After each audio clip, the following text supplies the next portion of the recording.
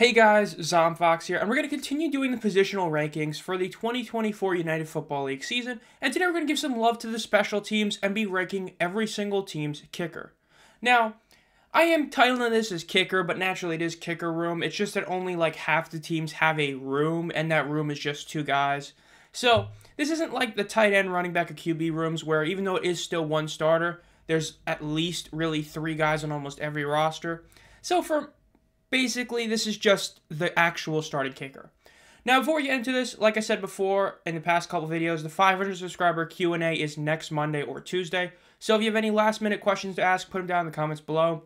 Without further ado, let's just jump right into the list of ranking every single United Football League team's kicker, from worst to best, starting with number 8, the St. Louis Battlehawks. The Battlehawks, again, they suffer on a list, and that is just because of the fact that, well, they've got two guys that have no real pro experience. One thing about kickers is a lot of these guys have either played in the USFL or XFL or the NFL. This team is like the only one that has no guy that actually has done that.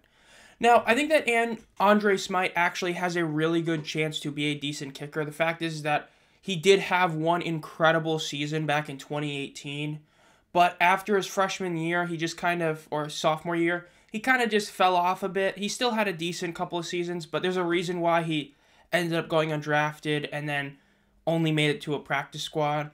But considering the fact that he has shown potential in college is a pretty big deal. Winning the Lou Groza Award is a big deal.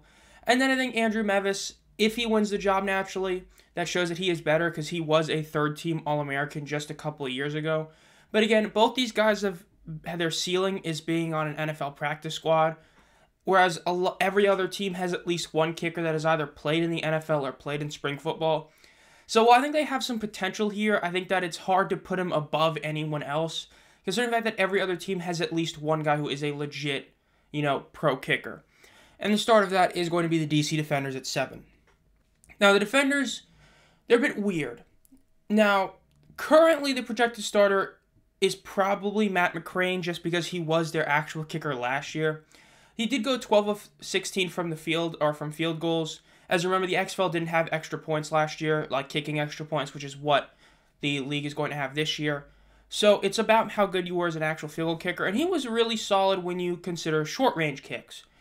The issue was that 4 of his misses, one of them was from 20 to 29, one was from 30 to 39, one was 40 to 49, and then one was a 50-plus yarder.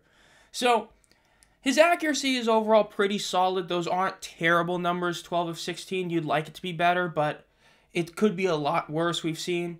Now, the question is in Enrique Yenny. This is a guy who didn't make it in the CFL, but then went to the LFA, which is a Spanish league, and was one of the best kickers in the league, if not the best. He has a insanely good leg. He does do double duty. He can be a punter for your team. And as a kicker, he has kicked 60-yard field goals. It's just hard to value how much does being an LFA kicker really, amount to something. Why didn't he get an NFL shot? Is it considered just that far down the pecking order? And he was only, and I know only is, crazy to say, but only a 2-time All-Star, and this past season he wasn't. It's tough. I think that he definitely could be a very, very, very solid kicker. It's just hard to judge how a guy that never got an NFL shot, didn't make it in the CFL, and then did make it in the LFA translates to basically the second highest league of pro football in America, not counting the CFL. So, is it going to translate? We'll see. Is there an argument the defender should be higher because he does have a lot of upside since, as I said, he has kicked big field goals? We'll see. It might be a bit crazy to put him this low, but like I said, it's just hard to fully justify putting a guy that has no NFL experience and not even really CFL experience for that matter above these other guys that have NFL experience and are guys that have proven to be good kickers in this league or in the USFL or XFL. That's just me. Let me know if you agree with that down in the comments below, but at least for me, I'm putting him at 7. Now, coming in at number 6 is going to be the Michigan Panthers. The Panthers, it was tough. It's just, I don't know. Technically, they have 2 kickers on their roster, but Jake Bates is basically going to be a kickoff specialist. He was one of the best kickoff guys in college football. It's all he did was kickoffs. Back in 2022, his senior year, he actually was first-team All-SEC as a kickoff specialist. He was one of the best in the entire country. So, especially as we've talked about before, having the USFL kickoff, having a good kickoff kicker is actually a pretty big deal. As I've talked about in USFL videos in the past, having guys that can get touchbacks very consistent is a massive deal in the UFL now that we have the USFL kickoff. So, having a guy like Bates on your roster would be really nice to have. It just naturally does kind of bloat your roster as you lose one extra spot. But then Cole Murphy, this past season he was good. 78 field goal percentage, 14 of 18, 13 of 17 extra points, which isn't really that great. He has kicked some longer field goals. He hasn't shown the leg the same as Enrique did in the LFA, but I'm putting him higher just a bit. The only issue is that Cole Murphy didn't really get a ton of shots because the offense basically had about 3 weeks during the regular season this past year where it actually was good. 2 of those were the Josh Love games, and then the second half of the final game against the Stars. So I'm going to put them at 6. I would understand an argument to put him down at 7 and move the defenders up, but he does have experience in the USFL. The Panthers decided to keep him instead of drafting one of the many good kickers available in the USFL dispersal draft. So that does show something, so putting him at 6. Then coming in number 5 is going to be the San Antonio Brahmas. Okay, let's just start right here. Their backup kicker, Destroying, is probably not going to make the roster. The fact is he hasn't actually played at all really since 2019 with the Argonauts, and even then he was a practice squad guy. He did kick in the preseason, but yeah, I don't expect him to actually win the job over Matt Amendola. Amendola is an NFL kicker. He's been there for years. Now, has he been a great NFL kicker? Not really. Why? As you can see in the stats, he has not made a 50-plus yard field goal. He has 5 attempts, never made one. But if you eliminate the far-range kicks, 24 of 30 is not that bad. That's not awesome, but that's not terrible. The fact is, there's a reason why he got shot after shot. He's with the Jets, he's with the Cardinals, he's with the Chiefs, with the Texans. So he keeps getting shots, and at extra point kicking, he was pretty solid. Remember, the NFL extra points are a bit farther back. Those are actually somewhat difficult compared to the USFLs, which are basically the old way, which are freebies. So he has shown that he can kick pretty accurately on the shorter range kicks. When you look at it, 20 to 29 yard field goals, he hasn't ever missed. 30 to 39 yarders, he's only missed once. So considering the fact that the way kicking is going to be in the UFL is that all these offenses are going to primarily get the ball around the 40 thanks to all the punt and kickoff rules, they're only going to need to get about 30, 40 yards, and then you're in Amendola's range. That is pretty good. Essentially, sub 40 yarders, he's one of, if not the best kicker in the league. It's just the distance kicks, that's where he struggles at. So I'm putting him at 5 because of that, and then Destroying, he's the publicity stunt guy. If he does earn a spot, great for him. It's just that the odds of him actually earning it over Amendola are pretty low. Odds are he probably stays on as a practice squad guy or something, we'll see. I know ever since he, signed there, the Brahmas social media accounts have just boomed up in, follows and likes and all that. So I'm putting him at 5. Amendola, if he was better at far range, I'd move him higher, but 5 is a decent spot. Now, number 4 is going to be the Birmingham Stallions. The Stallions headed into the dispersal draft with their one major weakness being kicker, thanks to the loss of Brandon Aubrey, who went on to be a first-team All-Pro kicker in the NFL.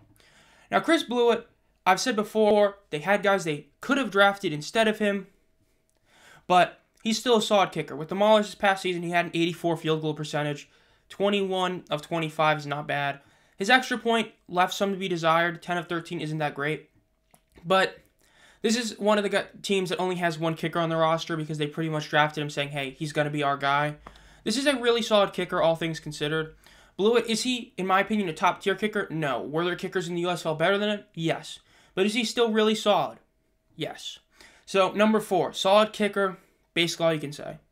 The number 3 is going to be the Arlington Renegades, another team that only has one kicker on their roster, and that is Taylor Rosalino.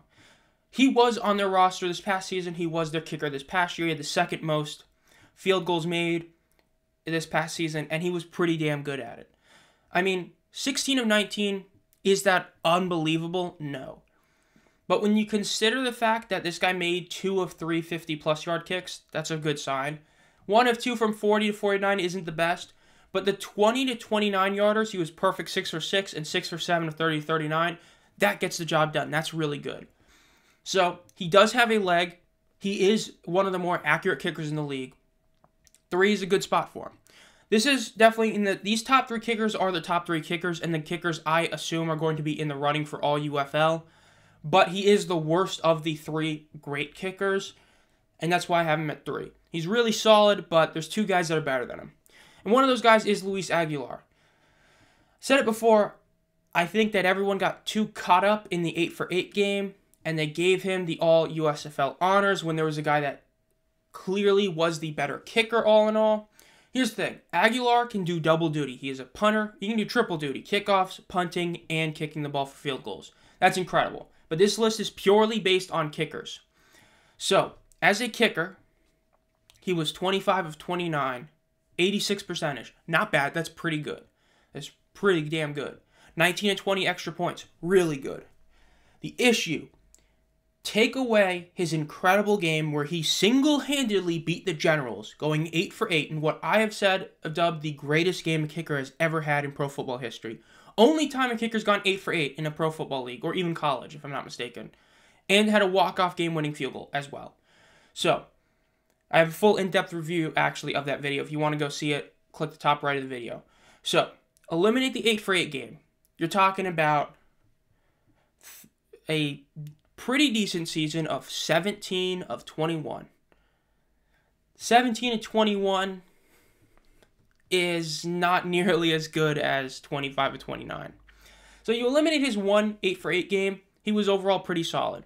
He had multiple games where he missed kicks, and the fact is that percentage-wise, there were 2 guys who clearly had him beat in basically every statistical category in terms of, percentages and especially in extra points.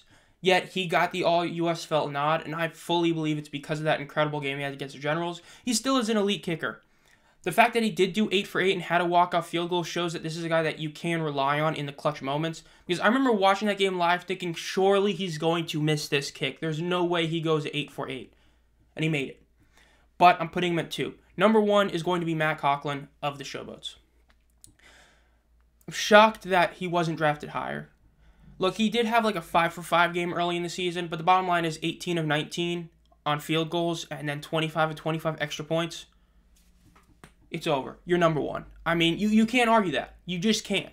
18 of 19 field goals, 25 of 25 extra points. You can't. Aubrey was the only guy that actually was in the running for the best kicker in the league this past year, in my opinion. But Conklin was incredible. The dude was insanely accurate, and because of the fact that Breakers scored a ton of touchdowns, he didn't get the same field goal opportunities other teams did. But whenever he went out to kick extra points, he didn't shank them, he didn't whiff, he kicked them through the uprights. It may be a short kick, but if you've watched the USFL and their extra points both the previous years, you know kickers can miss those really, really easy kicks. Even in the NFL, we've seen it.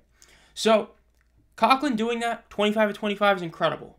And then 18 of 19 from field goal, it's insane. I don't see an argument for anyone being above him. The dude was a monster with the Breakers, and the fact that the other teams in the USFL allowed him to go back to DeFilippo in Memphis. I mean, hey, whenever a team loses on a walk-off field goal or because their kicker, Conklin goes 4 for 4 in a game, hey, they'll know who to blame, themselves, for letting him go there when they could have had him. He is the best kicker in the league. I'd rather have him than anybody else, naturally. So, easy, number 1 is the Showboats. So that'll do it for this list of position rankings and the kickers. I am hoping to, I don't know when this is coming out. I'm hoping that either before this or after this, there is a defensive position ranking video coming out. And I'm planning to do the power rankings video for training camp on training camp weekend. I might push it back to do an extra position ranking or 2. We'll see. But as always, guys, make sure to subscribe and hit the bell to be notified as soon as I upload any videos. We're actually closing in on 600 subscribers already, which is crazy. And, hey, you guys seem to love this content of the position ranking, so let me know if there's any you specifically want me to try and do. And as always, guys, have a great night.